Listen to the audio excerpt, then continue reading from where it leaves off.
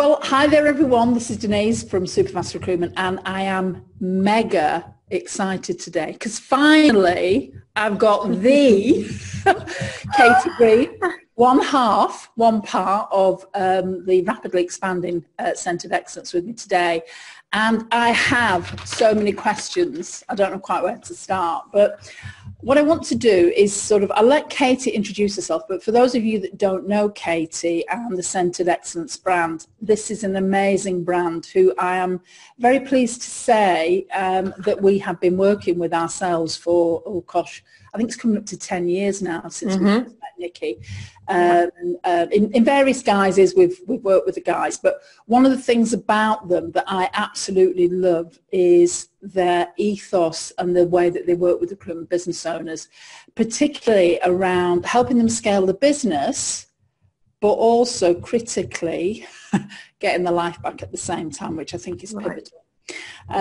So Katy, I've got all these questions to ask you. Excuse me if I keep referring to my notes because I don't want to miss anything, because we've had a couple of our guys put questions here that they want to ask you as well. But I think, tell us a little bit about yourself, excellence, and things that we want to know, and then obviously we'll just launch into it. Yeah, lovely. Well, thank you very much for a lovely intro there, Denise. Really appreciate it. And we're very appreciative of being your client too. Thank you so much for the work you do for us. Making us welcome. Yeah, thank you. So, yes, as you said, so my name's Katy Green. I am the other half of the Centred Excellence team. So Nikki and I joined partnerships. It was actually about 3.5 years ago now. So, time has flown really in a really positive way. And yet at the same time, there's so many changes, positive changes to our business too. So my background, which most people will be interested in, is that I have been in recruitment pretty much 18 years, 19 years, maybe even 20 years. So a long time. And I think like lots of different people in recruitment, especially when they're own recruitment businesses, I started classically as that recruitment consultant and worked my way up to running a recruitment business, MD of a recruitment business called Aspire. And I did that in London. I ran their London office for around 6 years. That was a niche recruitment business, yet fairly large. So at the time that I ran that business, I had averaging around 65 fee earners, turnover of around 8 million. We were doing contract perm. I also was responsible for an outsourced function that we did for one of our digital clients.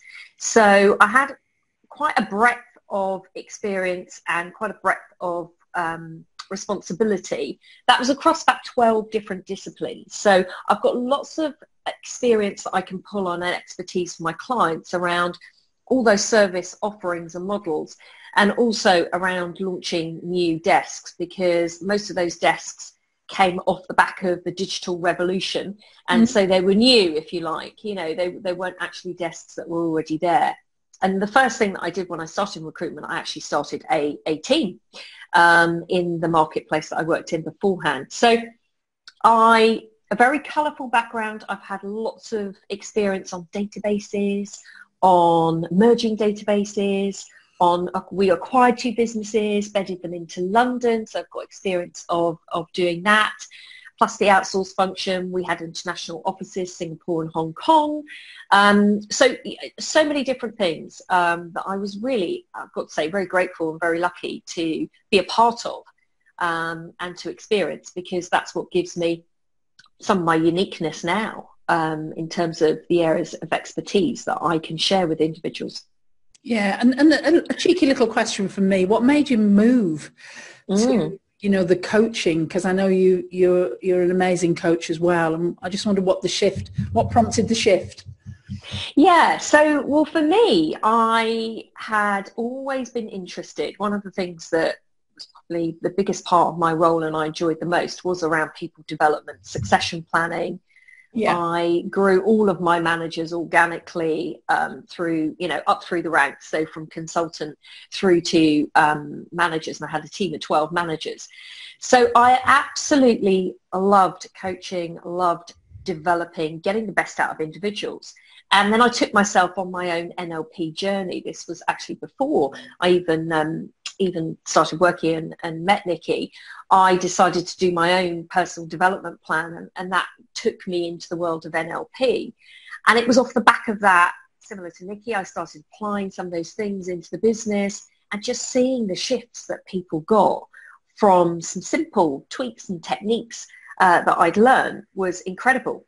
So then I was a client of Nikki, so I've been on that other side as well. And I really wanted to continue, do more on the coaching, personal development, helping people to become the best that they possibly can, which I believe everyone has that ability within them. And I approached Nikki and said, look, I'm thinking that I'd like to do something like you're doing. What do you think? Do you think I've got enough experience to be able to add value to people? And she said, yeah, better than that. Why don't we join forces and do this together? And the rest is history, as they say. NLP has a lot to answer for, doesn't it? Oh, it does. It does. It really is. It's transformational, really is. And it's taken me on another journey into other areas now. But yeah, it's a big life changer. I hadn't realised that because both Sharon and I started our NLP journey and then left corporate and started our own business. So it's an interesting one, isn't it? It is. It really is. So let me ask you this question first of all. So as a ex-recruitment business owner, as an MD, what do you think are the three biggest problems that business owners are facing today? And obviously we're in a very disruptive market. Lots of things are changing. The 360 model really is not effective anymore. What are those three key things you think that are the big problems that people need to be aware of and handle? Okay, they might not be what you're expecting. The first one that I would say is actually focus.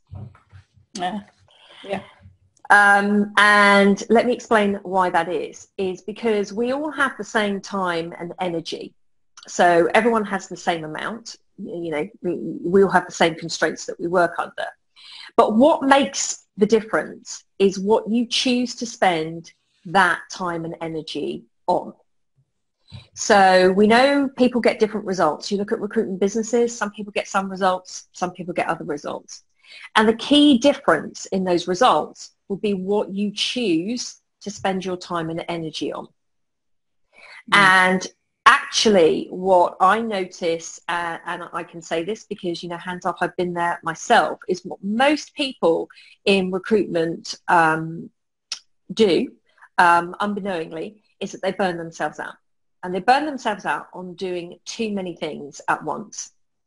So it could be things like, 1 minute I'm doing an invoice, the next minute I'm, searching for a candidate, the next minute I'm doing some business development, the next minute I'm writing a PSL pitch, the next minute I'm looking at my stats and my conversions. So what will happen is they could be doing 20 things all at the same time. But what they're doing is they're proportioning their energy and time on those 20 things. So actually, the effectiveness that they're being in those 20 areas is limited. Whereas what super successful people do is they focus on the 2 or 3, no more than 3, key areas that will give me the biggest return, that will make the biggest shifts. Because when you focus on less, then you can actually spend more time on those and energy on those areas and therefore get a greater output. So, yeah. I'm just thinking about how do they, I don't want to go off too much of a tangent, but I think this is a fascinating subject. How do they identify those 3 big areas? Is there a formula that you guys use? I know you've developed a lot of processes and models. Yeah, and you've probably heard us talk about the 80-20 rule, and that's Pareto's law, and that's essentially it. So if you think about it, what's interesting is certain actions will not have the equivalent result out of that action. So what I mean by that is you can do one action, but actually you'll return on that action. So the input might be a small amount, but the output might also be a small amount, or the input could be a large amount of time and energy, but actually what you're getting back on the output is a small amount of time and energy. So here comes the difference between being super successful and super disciplined and focused, like that monk-like discipline, versus I am a jack of all trades and I'm doing too many things at once. Because then what happens is I could be proportioning 80% of my time, or more or less, but a good proportion of my time on actions and activities that have a big input but very little output. So I'm not being as effective as I could be. And we know that in recruitment there are so many things that you can be focusing on that actually it's really important that you do learn, and that probably will bring me to the question you've just asked me in terms of the answer to that you do learn, well, what are those things that I need to be spending more of my time on? And this is something that we teach people. This is one of the things, focus and discipline, that we teach people, because people often think it's all around the strategies that I need in terms of implementing in my business, like business strategies. And yes, absolutely, they are critical, they're important. Yet the biggest change that you need to make is actually in yourself. And one of those key areas is often around this focus point and this discipline, this monk-like discipline that people need to have. Because if you look at the uber successful people in this world, they will be very clear on what are the actions, the 20% of my actions that will give me 80% of my output, and how do I make sure I'm doing more of those actions? Yep. So you do need to know what to focus on, you're right. And the first place to start with that is actually what's my goal that I want to get to? Because you have to be able to measure things to know what to focus on. Yeah. So what is my goal? Because when you've got a clear and defined goal and you know what that is, that's going to help you keep on track. That's going to actually help you keep focused. Because then what you can do is start measuring, well, where is my time going? What am I giving my time to? And are those actions moving me towards my goal, or are they taking me away from my goal? So does that make sense? So and I'm fascinated as well, because often when you talk to people, and obviously we talk to business owners too, is that, you know, when you say it's your goal, that often you'll have a conversation, they've got 3 or 4 goals. Yeah, or more, or more, as can be the case. And in many ways, I understand why that is, because the challenge that we have with recruitment is it's so reactive. Yeah. So what happens is every single day you have hundreds of actions, activities, scenarios, situations, problems being chucked at you. Fact. Yeah, you do. Yeah. And so it's even more difficult for recruitment business owners to be able to move those break that noise, silence that noise, and actually say, hold on a minute, I've got all of these things coming at me, but what are the 1 or 2 things that are going to make the real difference today? And the reason they're going to make that difference is because they're going to move me powerfully towards that goal that I have. Yeah. And this is the difference between us setting a target, like you're saying. So let's say we set a goal at the beginning of the year, and we might have that goal might be a financial target. And we set that goal, and then we work our way towards it. But actually what happens for a lot of recruitment business owners is that's a goal, but that gets lost in the ethos very quickly. And suddenly any budget, any target that they started with at the beginning of the year, even as quickly as sometimes within 3 months, has been chucked out the window. Why? Because things are landing in their lap, and they're not making sure that everything they're doing is focused on that one point to get them there. And so they're working on things reactively around them, and actually those things aren't going to move them powerfully. And or worse than that, they've just lost their top biller, and their top biller is, 40% of their revenue target. Yeah. So focus is honestly is the key thing. So how would you do that? So I'll give you, here's something that people could do that would help them to do it. So the first thing you want to do is track your time. Now, we do this in a more in-depth process, but I'll literally give you 5 steps to how you could do it.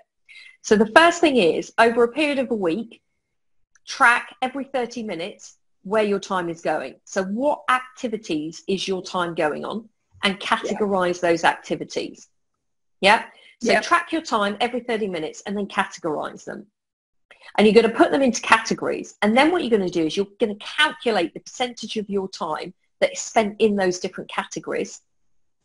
And then you're going to label those categories. Is it of value or is it of waste? Yeah. And then you're going to say, right, what are the ones that I want to eliminate that are the waste?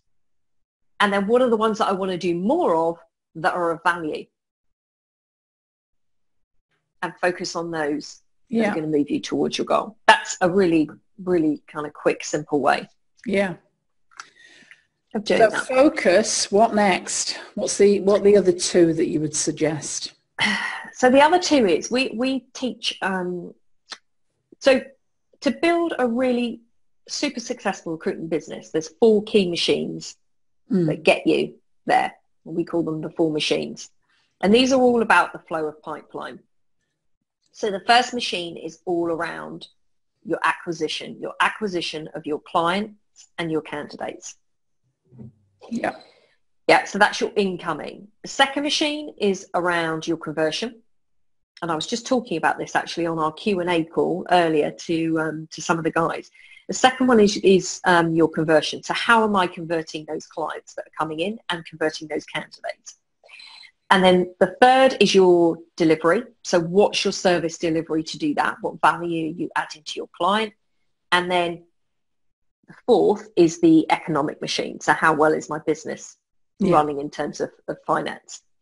But the key ones here that I would say that people need to focus on are those, well, certainly for the benefit of this call, is those first 3. Yeah. Because what will happen is that people's business will not be being successful. And the reason that it's not being successful is because this flow of pipeline between those machines, somewhere along the line, is not flowing properly. So either I haven't got enough of my clients coming in, and therefore I've got a BD issue. And so, I can't convert them because I don't have enough at the front end, or candidates. So that's the first part in terms of the acquisition. Or they're in the second stage, which is about conversion. And that could be that they're just not able to convert those clients properly. So that could be things around the model. It could be things around their team. It could be things around, the processes that they're using. It could be things around maybe competency, or it could be around how they're actually delivering that value, that service to the client. So it could be lots of different reasons why that second machine has got a problem or a block. And then that third machine on the service delivery will absolutely be about how they are delivering that service. And I'm talking about not just the pre-placement management, the post-placement management, the whole structure from start to end of how they're delivering that service. And there could be blocks in that. I think customer service gets so overlooked, and it is vital. Ryan Dice, you'll probably know of Ryan in the US at the Digital Marketing Conference, and one of the things he always goes on about is customer service is so vital today, and yet so many people, and I think particularly, when it comes to recruitment, I remember old school recruitment. I worked in the pharmaceutical industry before I had my own business, and I'll never forget. I always used to, and you knew that your recruitment consultant by name. You could ring them at any time, and they would always give you a steer on things, and you just felt included. And then things started to shift, and you can never get hold of anybody. And I think now it's starting to move back again now. So. I think it's such a vital thing. And you're absolutely right, because in the world that we're in today, it's all around customer experience. Whether we want to embrace it or not, it is. And people are looking for a different degree of customer experience. They want more innovation. They want a different way in which they want to be engaged with. And again, I think recruitment sometimes we can be a little bit behind the times, should we say. And we think that we can still offer the same level of service and do things in the same way that we've done for years, and that's still going to work. And it's a fact, it just isn't. You've got to be different. You've got to be clear on what your differentiators are. You have to be clear on how that client or candidate is experiencing you in a different way that is going to put you in a different pond, if you like, from other people. So you've got to make sure that they're unique abilities in that way, and that repeatable business is absolutely critical, because you cannot scale a business unless you have something which is repeatable. Could you talk a bit more about that, Katie? When you say repeatable, you mean with the same accounts or? Well, yeah, but absolutely. So what you want to make sure that you have clients coming back to you, and that you have you want to, if you like, a group of, or some major accounts that are giving you almost guaranteed revenue. Yeah. Every month, every year. And the moment that you can systemize your service offering so that you are providing a very high level service offering, that is when you can start moving that client from contingent business, to retained or exclusive. And that's where the repeatability starts to become more exciting, because then what you have is you not only have fees coming in a different format to you or in a more guaranteed way, but also your clients, you can have contracts with them that could be for a year, for 2 years, rather than you're a spot business contingent recruiter who's only as good as, the last placement or the current placement that I'm making. Yeah.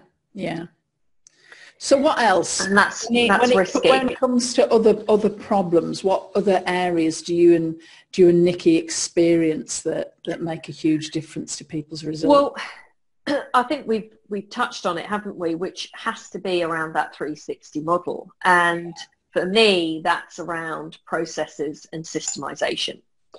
Because if you want to grow a business that can release you from working 24/7, that potentially if you have an appetite or desire or aspiration that you want to sell it in the future, or if you just want to have that right work-life balance where you can go on holiday with your family and not have to be working while you're on holiday, or not having to be worried about what's going on in the office, you have to have a business which is systemized. Yeah. And the key, one of the key areas that is a big problem within that whole systemization piece is that 360 model, because that's probably one of the biggest culprits, I would say, that affects recruitment businesses in their ability to create a reliable, a sustainable, a scalable business. It's interesting because one of our clients, we had a call with one of our groups recently about 360, and this particular company was recruiting, and one of our clients texted me afterwards to say 360 definitely dead. How can you possibly ever find a 360 recruiter now that will stay with you and can deliver? And he or she is right. And in fact, I did a call earlier with a gentleman who actually had come to one of our events, hasn't been on our course, and had come into one of our events. And he said to me, Katie, the reason I'm calling you back now 3 months later to say that I want to continue, that I want to do the course with you is you were right all along.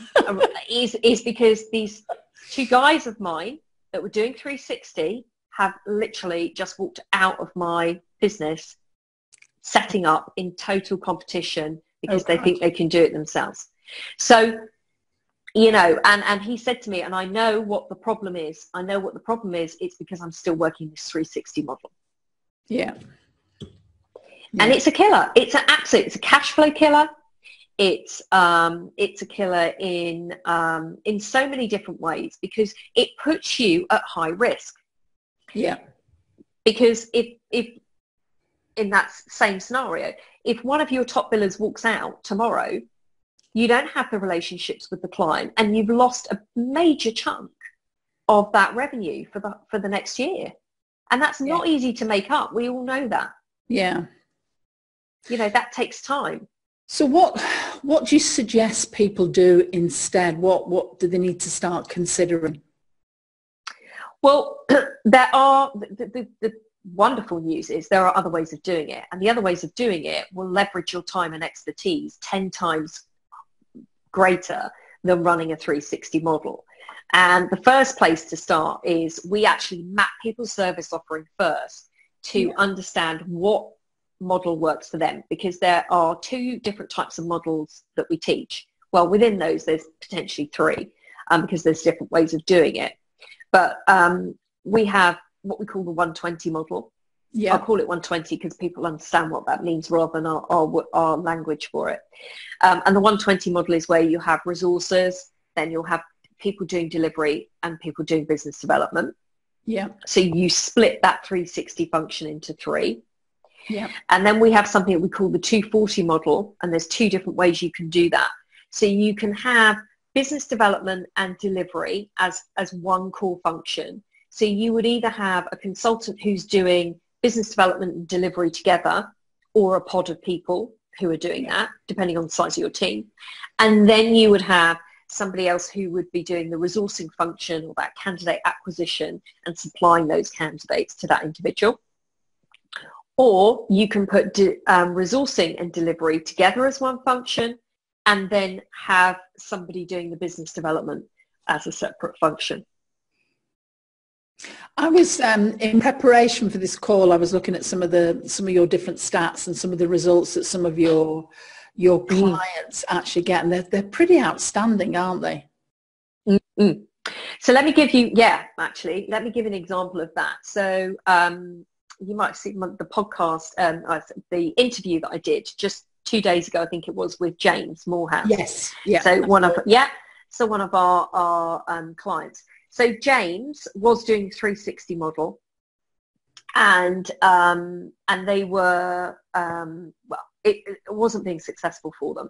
And at the time, he even said to me, and I quote him on the interview, said, you know, I thought 360 was the way to go, and it wasn't until I met you ladies and learned that there is other ways of doing it, and came on the course. And then when they did that, we taught them, they picked up and decided that actually, having mapped their service offering, the one that was going to work best for them and their, well, when I say best for them, right, let me reframe that.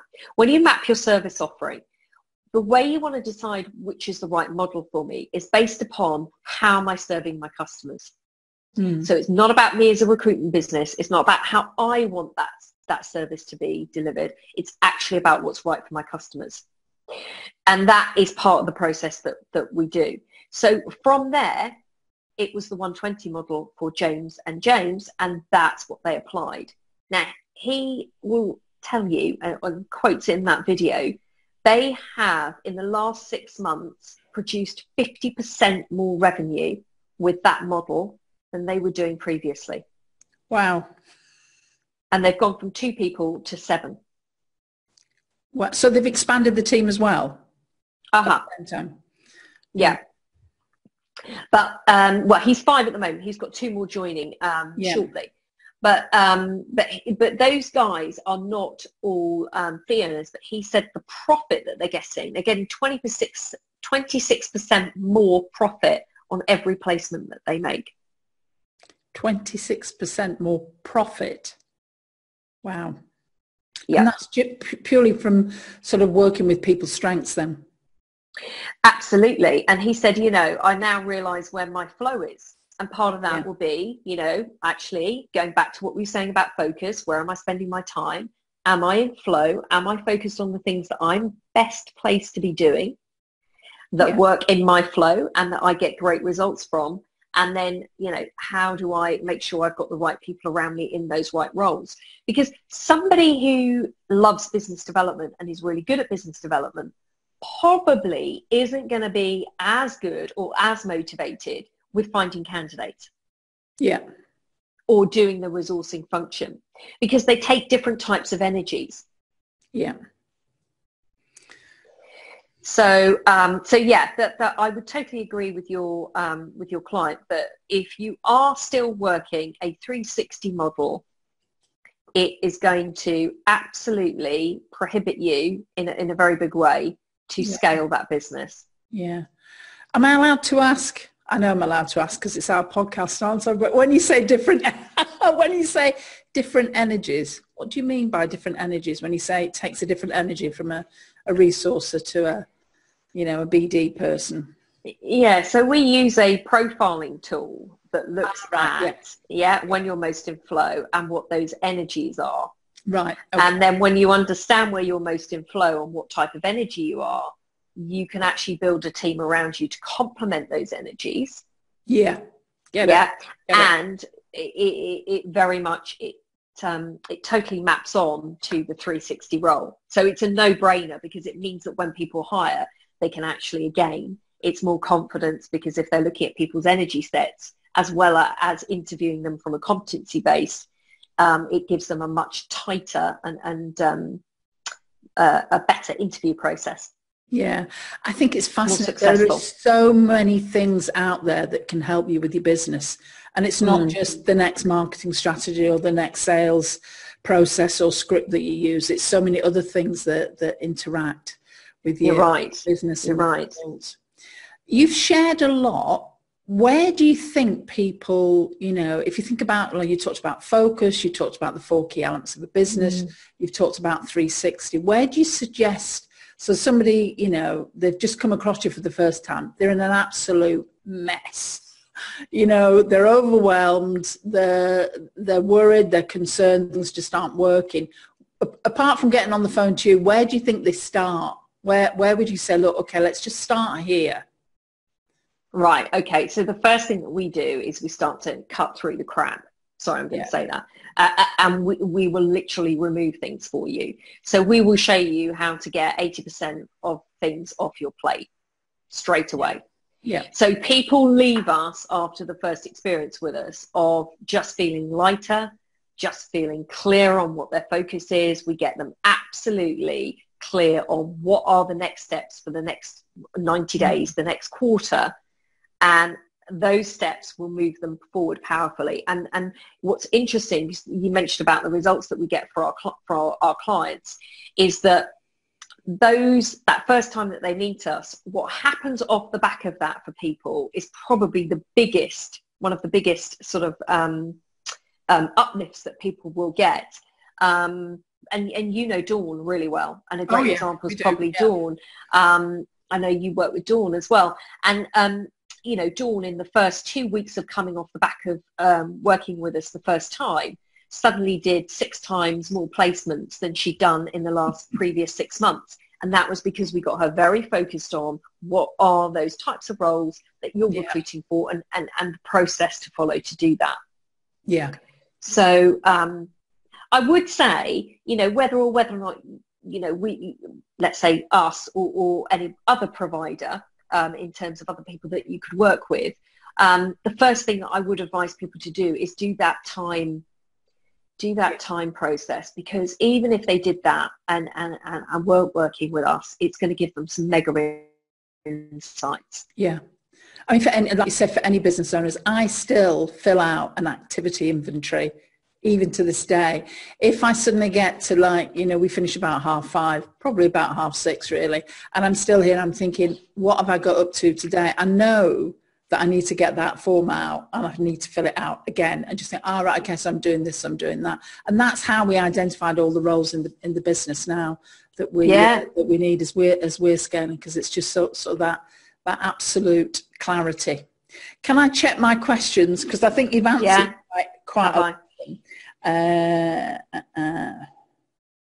So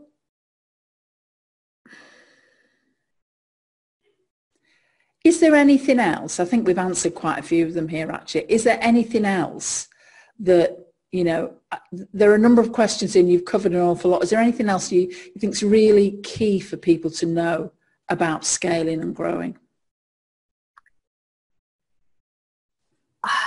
I will go back to the systemization of their processes, because I think sometimes some recruitment business owners have a fear of sort of key success factors, KPIs and processes, let's say. And that's probably because they might have had a bad experience themselves in the past where they worked for a company and it was very KPI driven. And then they start their own business with that absolute sort of aspiration goal of, you know, I'm going to make sure that my business is different and that, I'm sorry, because we've all been there. Yeah. No, you know, we don't have these what's the word? These sort of, you know, control mechanisms that make us feel like, you know, we're becoming, you know, a slave to our business. And yet, actually, by having a business that's systemized and processed, you are giving more of your own flair and creativity and demonstrating that more times over than you possibly could if you don't have processes. So let me explain what I mean by that. Is because if you have a process and you know that process is one that, you know, you personally would use with a client. So if a client touches you and they say, I get an awesome level of service when I work with you, and then they work with one of your colleagues or part of your team, and that person doesn't follow that same structure to you. So actually what the client or the candidate experiences is, you know, substandard in comparison. So when you have a process that you know that everyone follows, and it is the magic moments that you create, that you give to that client and that candidate, and everyone else is giving that same magic moment, then you will only have a far, far greater more successful business. And it's turning that myth, that kind of, if you like, misunderstanding of what systems do for you, because they actually enable you to control your business rather than be a slave to your business.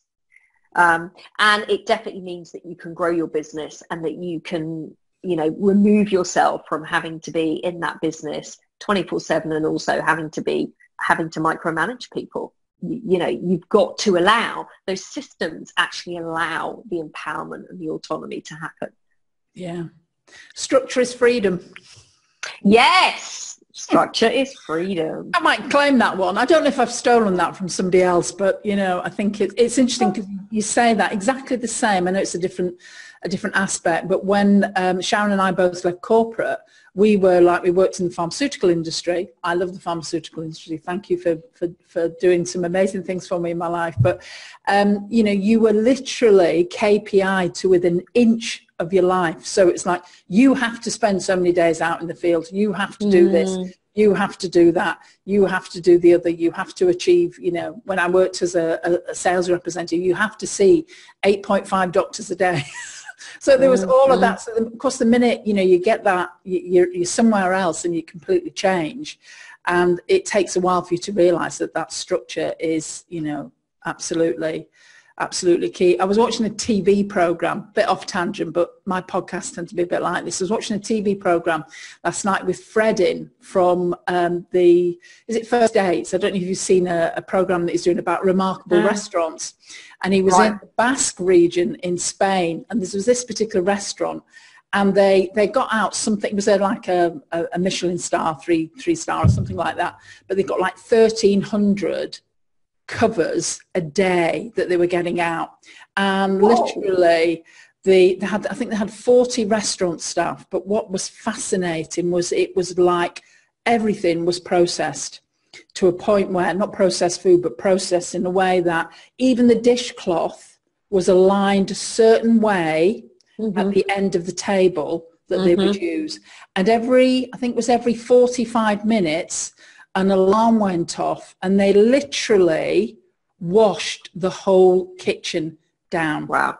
It was just fascinating to watch. And then they went on to the fact that this particular steak restaurant that they went to, and again, it was like the steaks had to be cut a specific size, and every single steak was cut that specific size, because that's how they have the best steak apparently in the world, and it was always done a certain way and the right level of spoons, and fascinating. But I think that really is a key point, about its structure. And you may, I don't know whether probably you and Nikki do, I know because I've spoken to Nikki about it, is that often people say, I don't have the time. And it's about, well, if you systematize things, you would have the time, and it's making it important enough. So, Katy, incredibly generous today with all your insights. So if people want to find out more about the Centered Excellence Magic, what do they need to do, and how can they find you? Right. So you could probably the best way is to either pick up the phone or email me. My email address, which is katy@centeredexcellence.co.uk. You've got our website, which is www.centeredexcellence.co.uk. Or connect with me on LinkedIn. But we're going to be at the expo. You guys there? Yeah, we're there at the expo. But I would say don't wait. If you're keen and you want to grow your business and you want some help and expertise in doing that in a risk-free, easy, simple, fast and effective way, pick up the phone and talk to me. I'm very open, love to have a call with somebody. Just a thing as well, on our podcast, we do get people that listen from all over the world. Are your programs open to people outside of the UK too? Totally. Yep. We have people in Singapore. We have people in Germany. We have people, where else we've got people at the moment? America. Yes, we do. Great. So, we have an online programs too. So we can, Well, thank you for today. And I'm sure we will catch up very soon at Expo. Yeah, lovely. Thank you. Thanks, Denise, and thanks everybody for the opportunity. Really appreciate it. You're welcome.